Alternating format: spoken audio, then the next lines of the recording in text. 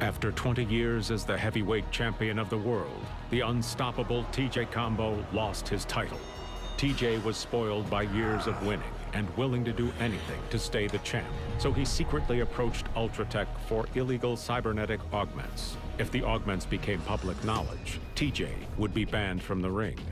The augments put him back on top, and he enjoyed years as the champ.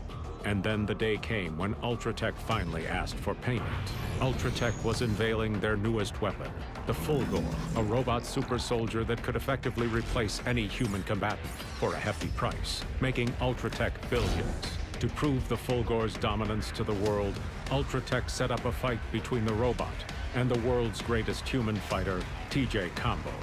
Ultratech just needed one favor from TJ: throw the fight.